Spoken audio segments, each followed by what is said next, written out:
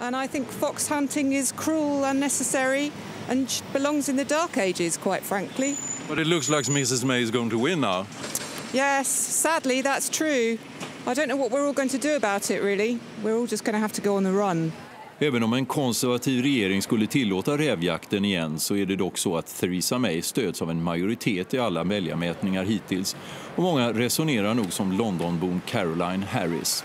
I'm hoping that May will stay in. I don't think Corbyn is the right person for the job. I think she can take us forward in a positive direction for the country. And I think with everything that's going on recently in the UK, I think she's the best person to protect us. När vi pratar med folk på gatan så handlar det naturligtvis mycket om terrorhotet och hur britterna ska skydda sig.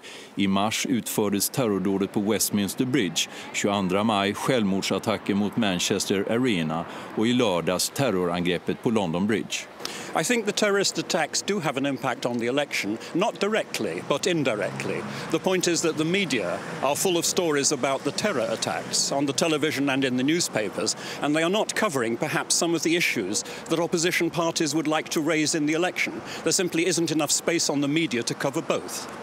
De senaste dygnen så har det ju kommit fram att åtminstone 2 av terroristerna på London Bridge hade uttalat islamistiska åsikter och att myndigheten hade varnat för det. Men ändå så verkar det inte som om säkerhetstjänsten här hade gjort någonting åt det. Så ledningen här för MI5 i byggnaden bakom mig på Millbank här i London kommer säkert att få många frågor kring det här från både politiker och allmänhet. Well, it's a cause of concern that if these people are known and are flagged up as warning indicators, then something should be done about it. So I think our security services are going to have to re-examine their method. Jonas Björk finns med direkt nu. Jonas May leder i opinionen men inte lika övertygande längre.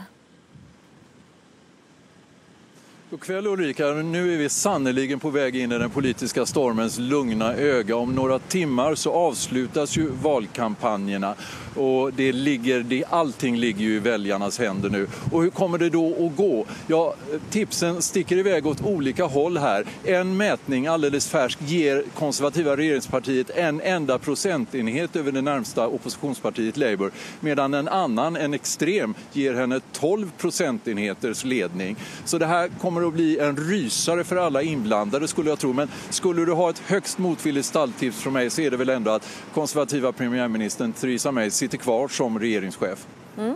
Tack så mycket Jonas Björk direkt från London.